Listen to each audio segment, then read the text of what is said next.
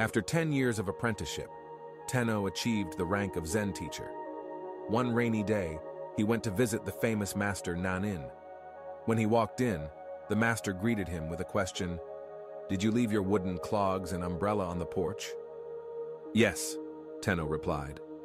"Tell me," the master continued, "did you place your umbrella to the left of your shoes or to the right?" Tenno did not know the answer and realized that he had not yet attained full awareness. So he became Nan-in's apprentice and studied under him for 10 more years.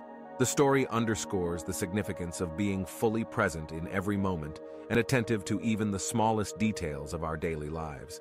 It suggests that true mastery and enlightenment are not achieved solely through academic or intellectual accomplishments, but require a deep experiential understanding of reality.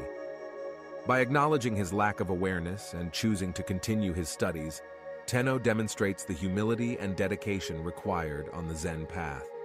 The story serves as a reminder that the journey towards enlightenment is ongoing, and there is always room for further growth and development, regardless of one's current level of attainment. Thanks for watching.